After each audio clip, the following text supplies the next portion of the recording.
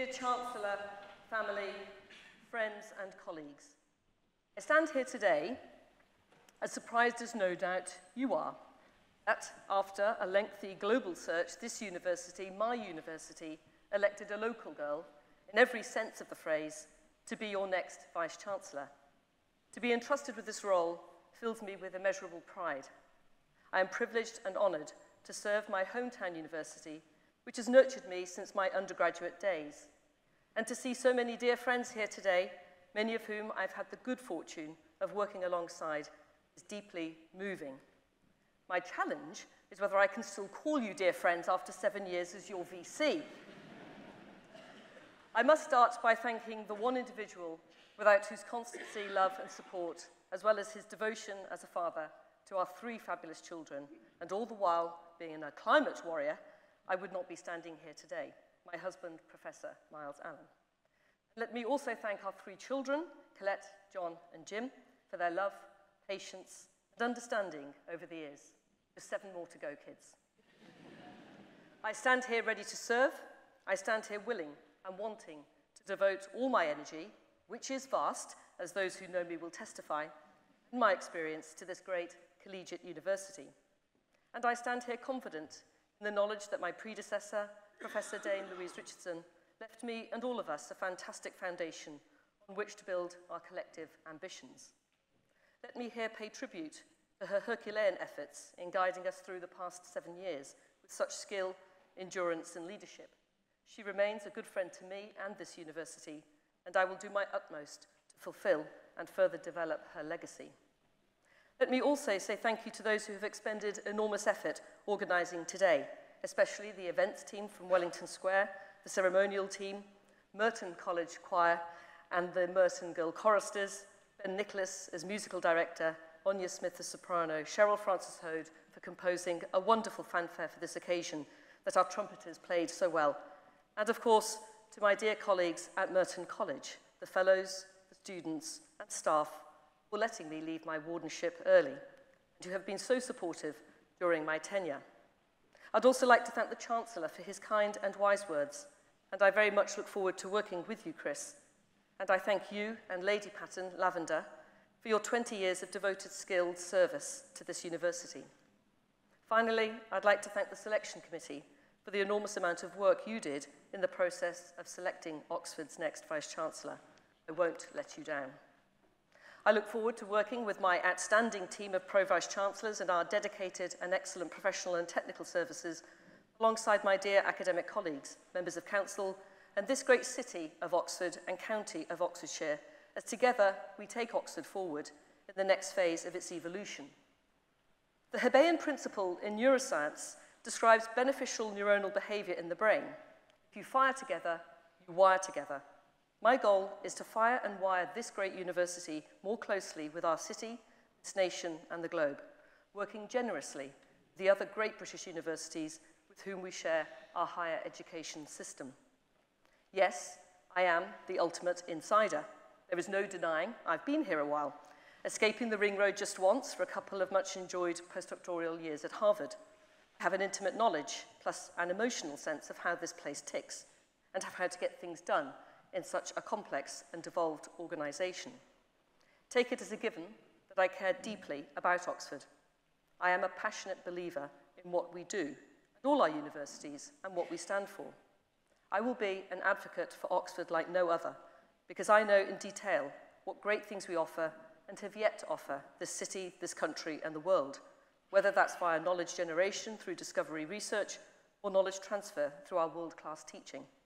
I will be relentless in championing what we do and making sure the Oxford that I know, live and breathe is the one people hear about.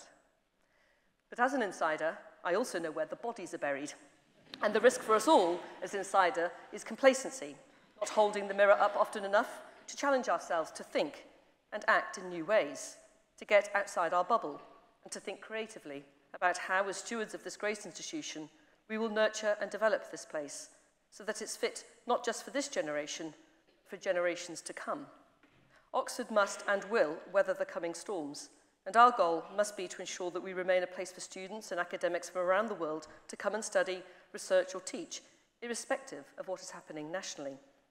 To update the Chancellor's quote from The Leopard, indeed, to stay the same, one must evolve. But as Darwin noted, it's more subtle than that. One evolves to be competitive for current circumstances.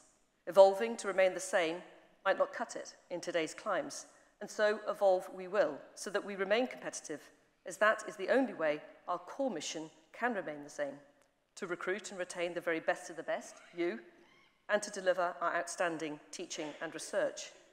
Despite what people think, academics are very good at embracing change. We hate being instructed to change, but in reality, we're all about change and evolution. Otherwise, Oxford would not have remained world-leading and competitive for over 800 years.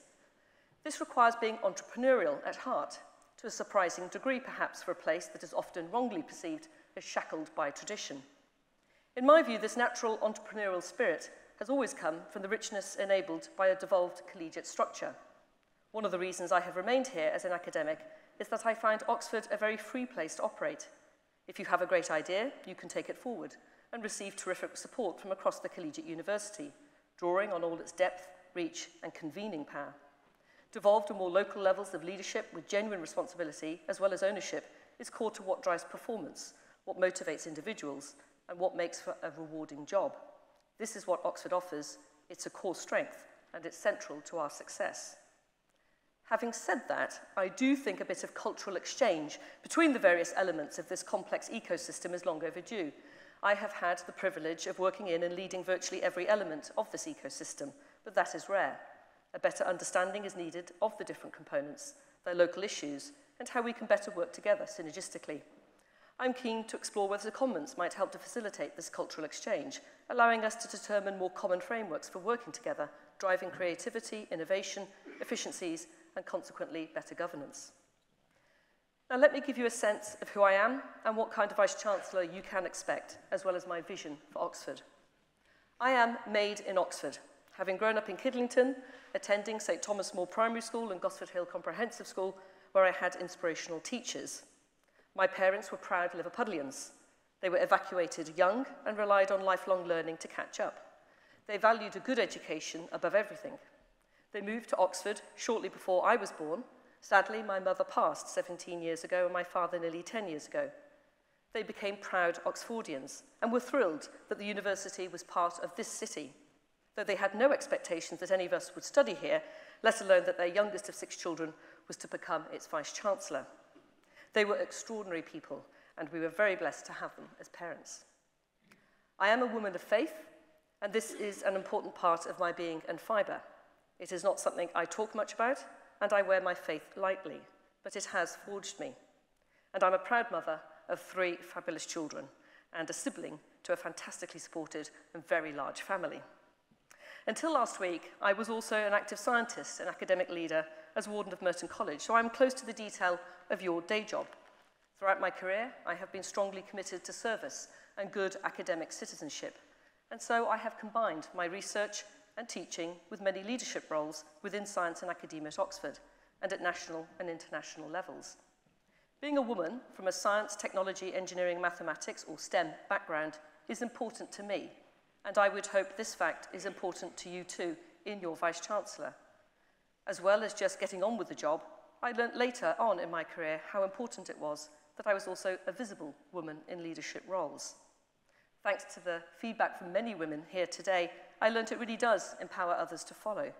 So whilst there are still too few schoolgirls and women going into and succeeding in science, I hope that in some small way, my being a woman in STEM and leading one of the greatest universities in the world will inspire others, and perhaps some of the local schoolgirls who sang so beautifully here today. As is the case for many a scientist, I have always been in awe and slightly terrified of people trained in the humanities, appreciating in my personal life the rewards, joys, and sense of purpose and understanding the humanities brings to our lives. Robert Wilson knew to reach out to the humanities in his famous line in defense of the Fermilab particle accelerator. He said, "It has to do with, are we good painters, good sculptors, great poets?" In that sense, this new knowledge has nothing to do directly with defending our country, or I might add these days our planet, except to make it worth defending. Likewise, as a neuroscientist who has also served on many an advisory committee, I fully appreciate the richness of the challenge of the collision between facts and human behaviour that is the stuff of social sciences. I will work tirelessly to support the ambitions we have set ourselves in all 4 of our great divisions: mathematical and physical life sciences, medical sciences, social sciences, and humanities. For what is the point of a university like Oxford if we don't protect and support subject areas and disciplines that others might not be able to? What is the point of a university like Oxford if it doesn't curate that which is most precious, understanding ourselves, the world, and the universe from multiple perspectives, and stretching and pushing our students to their intellectual limits, the next generation of thought leaders who will have to grapple with our global challenges? What is the point of a university like Oxford if we don't have the boldness, integrity, and confidence to think differently, to think deeply, to speak truth to power, and to teach our students how to recognise truths from untruths in a world of increasing complexity, short attention spans, and disinformation? To be honest, being a VC was not a role I sought or envisioned for myself or my family. I was conscious that should I be appointed, then my research and teaching life would largely cease, and I was loving my role as Warden of Merton College. However, I have trained, recruited, and with fantastic colleagues helped to build a great community around pain research in Oxford. And I know that this important work to help acute and chronic pain sufferers will go from strength to strength. And I wish to acknowledge my former and current diverse and international research team, many members are here today, for their support, understanding, and passion, as well as the intellectual joy we have shared over the past 25 years. I wish you every success. Be assured I will be cheering you on from the sidelines. And it's not unhelpful as a Vice-Chancellor that I'm a real expert in how to inflict pain, but also in how to relieve it. I aim to continue to provide the lecture series on pain for undergraduate medical students as part of my goal to bring the Vice-Chancellorship closer to the day-to-day operation of this university. A hallmark of my tenure will be to advocate for the importance of teaching within universities. The journey then to this moment, standing here under Sir Christopher Wren's magnificent roof, has given me time to reflect on my university from a new and fresh perspective. What finally drew me to the role was the realisation that I would have an extraordinary platform upon which to champion the things I care most about, on a scale that is rare and privileged. Our great British universities should be considered national treasures, akin to the NHS, our Women's European winning football team, and yes, Dame Judi Dench. Why wouldn't I want the job, I ask myself. Knowledge generation and knowledge transfer are at the core of any university's mission. I firmly believe they are also core to a successful society and a stabler world, never more so than in today's world of fake news, disinformation, distrust of experts, global political unrest with an unjust war in Ukraine, climate change, and all of this alongside other challenges, such as the governance of artificial intelligence, media deepfakes, and defending free speech. The circuit break of the recent pandemic gives us an opportunity to rethink how to engage with and deliver our core mission. And so let me now detail 4 key areas that will be central to my tenure as your Vice-Chancellor. 1, education and teaching. 2, discovery and translational research. 3, local and global engagement. And 4, the most important, people, you, our human capital. It is my belief that a good education is still the most powerful asset society has to produce transformational life changes, social mobility, greater awareness, and understanding of others who are not like us, and a more peaceful world. Each year, we unleash to the world extraordinary intellectual capital via our student body. Our goal is to teach students from any background so that they have knowledge in their chosen subject area, but just as importantly, lifelong skills in how to learn, how to engage constructively with differing opinions, how to be unyielding in their search for truth, how to navigate a world of fake news and disinformation, and how to remain curious. Their goal is to find their passion and hopefully shape a sustainable, more equal, and truly inclusive society.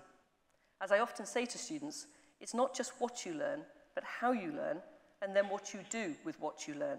Put more into the world than you take out. We need to talk more about our amazing and world-leading teaching. We need to make it as visible to the outside world as our world-leading research. We need to be more imaginative regarding how we reward our academic staff for their teaching, how we celebrate this aspect of the day job, and how we champion teaching from the very top of this organisation and throughout. And the same could be said for our inspirational teachers and schools. It's a remarkable privilege to greet eager young minds each year and to be a small part of developing that raw potential. So whilst I want our younger academics to feel the buzz of teaching and to know that in the round of one's career, it is the students you teach and imprint that may well be your greatest legacy, trust me, I also recognise that the job of being an internationally competitive teaching and research academic is really, really tough.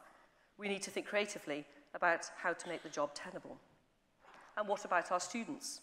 Well, I was interested to hear the Prime Minister's announcement last week about teaching mathematics in schools until the age of 18. I would go further. In this country, we de-skill our school children too early with the great divide at 16 between science and humanities. In an increasingly data-driven world, all our students need competence and, above all, confidence in dealing with data. But the same goes for scientists dropping humanities too early. While too many of our humanities students can be bewildered by a simple graph, too many of our scientists are bewildered by clever rhetoric or simply unaware of the historical context of decisions. So, Mr. Sunak, the next generation needs to understand maths, but it also needs to understand itself. A university like Oxford, with our interdisciplinary collegiate structure, is well placed to offer ways to maintain or skill up, making our students yet more attractive to employers. As more students come to us from varied educational backgrounds, our uncompromising degree courses also require focused efforts to plug specific gaps. Work is underway, but I'm keen we do more. The Chancellor has spoken rightly of the unevenness of the student experience, and the lumpiness in this devolved structure is not just with our students, but with our academics' experience too, and this needs to be addressed. This will require more common frameworks to be agreed and set, and I sense we are ready to meet that challenge. The pandemic forced us to teach, learn, examine, and do admissions in many new ways, thanks to the amazing efforts of you all and the extraordinary maturity, resilience, and creativity of our students. We pulled it off. Let me here thank you and congratulate you for that effort. Some of these new ways of working brought surprising benefits, not least a truly global reach and sense of inclusivity for our seminars, talks, digital sources, and content from our great libraries and museums. All this has opened our eyes to opportunities going forwards. Not only does this make us pandemic ready, but it gives us new ways to disseminate knowledge to a world and to inculcate abilities to learn and interact intellectually, while staying true to the personalised, individual approach to education that is our unique selling point. We need to be dreaming and streaming spires. Like the Chancellor, I too am a fan of lifelong learning. We need to change our culture so that learning is seen as a lifelong process and one to enjoy. Jobs for life are a thing of the past. People will need to relearn and reskill. In that regard, I firmly believe that universities need to play a more active and local role in teaching people how to learn. So I too look to the enormous opportunity our Department for Continuing Education has to offer in that regard. Let us create a global learning community. There is a French expression, brace yourselves, I dropped French at 16. Reculer pour mieux sauter. I'm looking to my teacher Carmel, who gave me the pronunciation. Or as a long jumper knows, you need to step back to jump further. It's time to step back and examine this core aspect of our purpose. As well as looking at ourselves, we need active and collaborative intellectual leadership between universities to inspire what is possible through a shared vision that places real value on knowledge generation and transfer to all. If we get this right, I believe the repercussions will be profound for the entire global higher education sector. Discovery and translational research is the means by which we as academics experience the goosebump-inducing thrill of discovery, finding something that until that moment was unknown to the world, revealing the mysteries of the globe itself and all that inhabits it. There is nothing quite like it. And through our groundbreaking discoveries, we find our purpose and create a healthier, more culturally rich, sustainable, environmentally gentle, and peaceful world. The pandemic has taught society why discovery research matters, why well-trained experts matter, and hence why world-leading research-intensive teaching universities matter. We must build on this awakening and set ourselves yet greater ambitions. As a sector, universities are fortunate in being freer than governments to tackle together the challenges, but also the opportunities we face as a global society. We still need to be pandemic ready. We need innovative solutions to the energy crisis, and we need to get serious about climate change. And that means solutions, not guilt. Regarding climate, I want Oxford to lead in addressing what is now the most pressing issue of our times. This is an interdisciplinary problem, and we are very well placed to take a bold and innovative lead.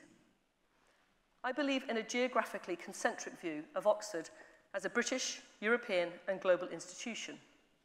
In an increasingly carbon-constrained world, we will benefit disproportionately from a flourishing research and academic sector in our geographic neighbourhood of Europe.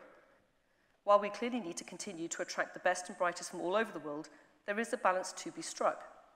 Can a global university abstract itself from geography entirely, as some multinational corporations have done, or is it an integral part of a place-based community?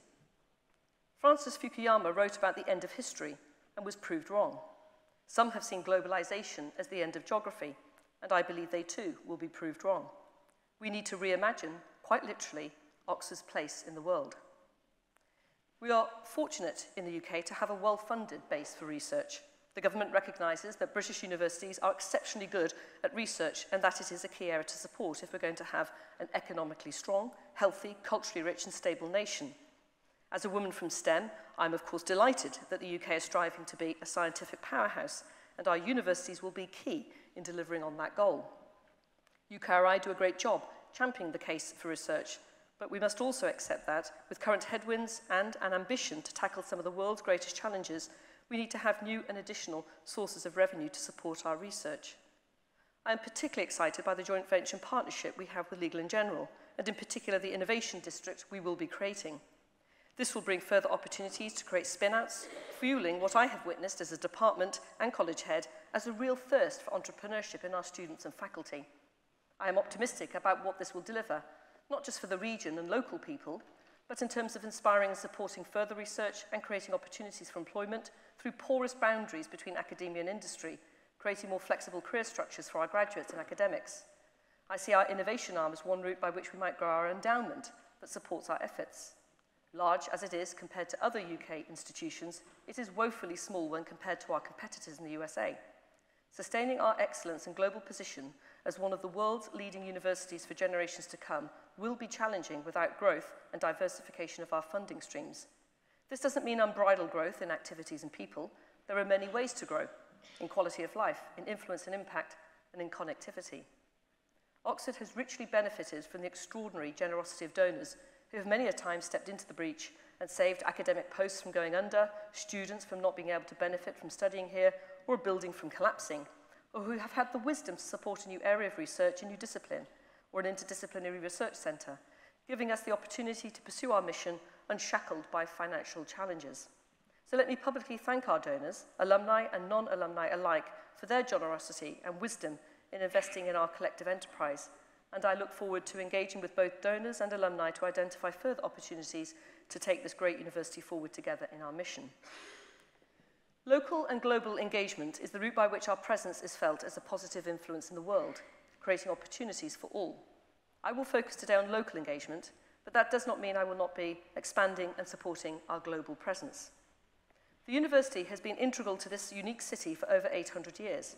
Our spires and towers, libraries and laboratories, museums and gardens shape the look and life of this town, but they could not exist without the wonderful city of Oxford and its people.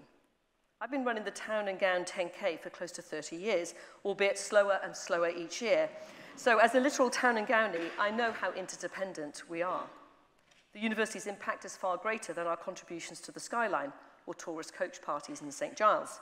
We support more than 28,000 jobs, and pre-pandemic, we contributed 16 billion per year to the UK economy. Our partnership with the local NHS enables us to lead research into some of the most challenging health problems of our time, such as heart disease, dementia and cancer, not to mention the Oxford AstraZeneca COVID-19 vaccine. The new Leverhulme Centre for Nature Recovery is using Oxfordshire itself as a case study landscape. University staff engage daily with city and county decisions. Our students volunteer for local organisations and schools, and there are countless examples, from low-carbon initiatives to the Playhouse, of the university, city and county working together. However, I am also acutely aware of the tensions. There is intense pressure on affordable housing in our city. That is why we do our best to house as high a proportion of our students as possible, more than any other large UK university. But we want to do more. We are working to establish subsidised staff housing and local services in our new Bedbrook development, to further reduce strain on the city's housing stock and public services. But the city and community must also recognise the challenges we face as a world-leading university embedded not in a London, Boston or San Francisco, but in a relatively small and beautiful city on the edge of the Cotswolds. Oxford's size cannot be a limiting factor in creating opportunities, so let us help each other and be ambitious and imaginative for what we can co-create here alongside our local partner in Oxford Brookes University. As Vice-Chancellor, I am absolutely committed to strengthening and deepening the relationships between the city, county and the university. Let us think global and act local. Oxford firing and wiring together. I aim to create a new position so that we can take forward our collective ambitions around local and global engagement. People, people, people, our human capital, you. An institution is only as good as its people. A cliche perhaps, but spot on. And our need now is to focus on the lifeblood of any university, particularly if we are to remain the best university in the world and one of Britain's great assets. My husband and I have been fortunate in having supportive departments and department heads at crucial points in our careers and family life. I also had a fabulous big sister, Claire Calnan, who was instrumental in our ability to cope with developing careers whilst not shortchanging our children on the loving childcare that she provided. Mars and I would not be here today without her contributions. We know others are not so lucky, so we understand firsthand the challenges that face young academics particularly. Recruiting and retaining the very best staff and adapting to create flexible environments in which they can realise their potential throughout their academic careers is not easy, but we must find ways to shift the needle in your quality of life so that you can continue to deliver your best performance. I have heard the strength of feeling on pay and working conditions, and it is a priority for me to make the university sure it is doing everything it can to support staff during these difficult financial times and to remain and be an attractive place to work in the future. As such, I shall immediately commission an independent analysis of all aspects of pay and conditions for all our staff, academic and non-academic, that will report directly to me and Council and on which we can act. Juxtaposed to human capital is physical capital. In the short term, we will develop, implement and successfully deliver several of our major projects, including the Stephen A. Schwarzman Centre for the Humanities. With its 500-person concert hall and spaces for members of our great city to enjoy, it will be a truly stunning and transformational development for the university and the city. The Life and Mind building is flying out of the ground, and work is progressing on the Legal and General Joint Venture Innovation District at Bedbrook and the Saïd Business School development at the Osney Power Station, amongst others. These are not trivial projects to deliver in current climes, but deliver we will and well. But alongside these exciting new prospects and projects, other aspects of our estate need considerable TLC. The Iffley Road Sports Centre is looking more tired than Roger Bannister did after he finished the 4-minute mile. And so we need considerable financial investment in our sport offerings. We have a real opportunity here to present Oxford as a place that values sports for students and staff, both at an amateur level, for fun and well-being, and at an elite level. This will be another area that I will take an active interest in supporting and championing. In conclusion, one of my sporting heroines and a great champion of equality, diversity and inclusion, Billie Jean King, famously said that pressure is a privilege. Oxford should feel the pressure as we are privileged in our resources and talent. So let us play our part in shaping Britain, Europe and the world in this era of shifting globalization. Let us be generous with our incredible resources and the opportunity we provide for transformative life experiences. And let us become the very best we can be. Dear friends, thank you again for the opportunity to lead this university that we cherish and love. Now let's get to work. Thank you.